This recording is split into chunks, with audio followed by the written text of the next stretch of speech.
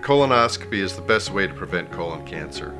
We are looking for polyps, which is how cancer begins in the colon, and doing a colonoscopy detects these polyps so we can remove them so they don't turn into cancer. You've probably heard horror stories about the prep. They're incorrect. The old preps we used to use were a gallon prep that tasted horrible. But nowadays we have a smaller volume prep. It's half the amount, and the laxative that's used does not have any taste, any odor, and it's very well tolerated. Colon cancer is serious business. It's the #2 leading cause of cancer deaths in the United States for men and women combined, only second to lung cancer. It's an awkward thing to talk about, but I think we all need to keep a sense of humor about it because we all need to do it. It's a preventable cancer by having a colonoscopy. Don't make any plans the day of your procedure. And the day before, you may work half a day or the full day and prep for the procedure the night before.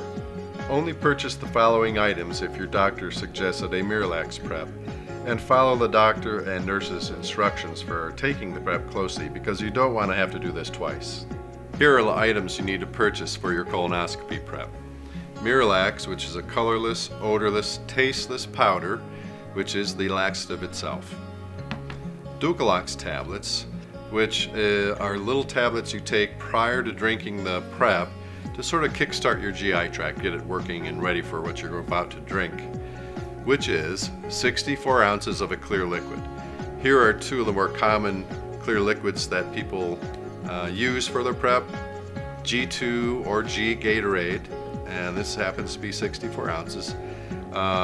Low sugar apple juice, this happens to be Mott's for Tots. Some people have used iced tea, Crystal Light, Hawaiian Punch. Other fruit drinks are possible. We just don't want you mixing the Miralax in plain water. We prefer some electrolytes and some sugar or glucose in the mixture. Also, you're not going to want to drink the prep ice cold. It drops your core body temperature inside of you in your core and can make you really sick. So it's easier if you drink a room temperature or lightly chilled prep.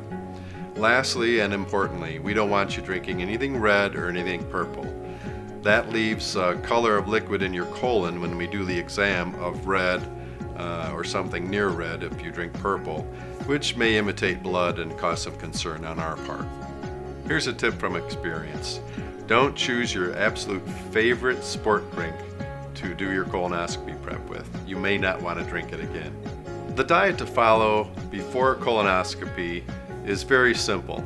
It's basically a low residue, low fiber diet, which means avoiding nuts, seeds, popcorn, whole kernel corn, leafy vegetables, uncooked vegetables, all of the high fiber foods that we're barking about being so healthy. You want none of that in your colon if possible.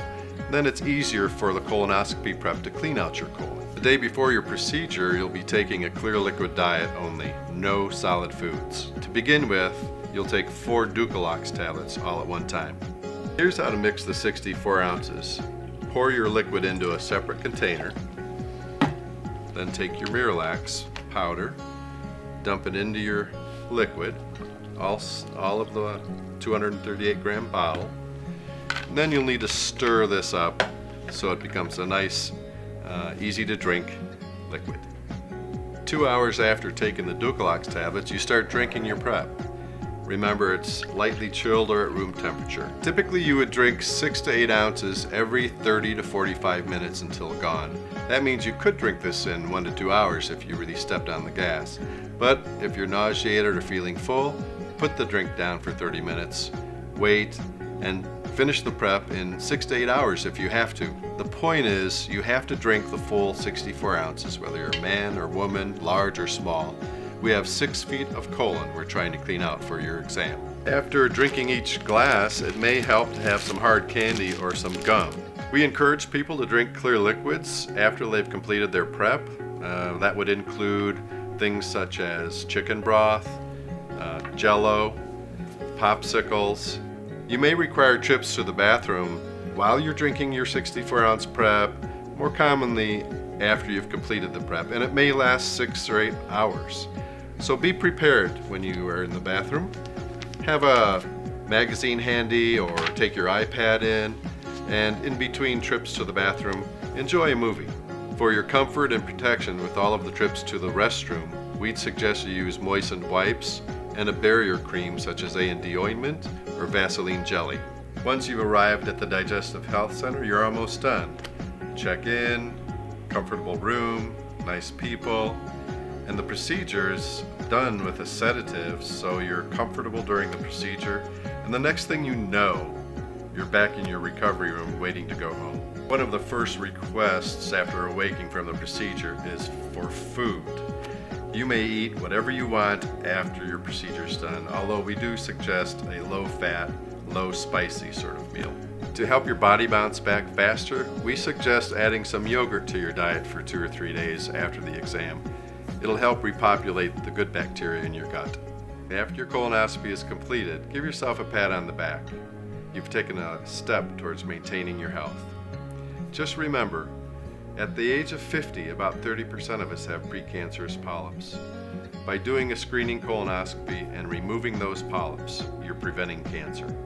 Tell your friends and your family to go have their colonoscopy screening at the age of 52. Bottoms up.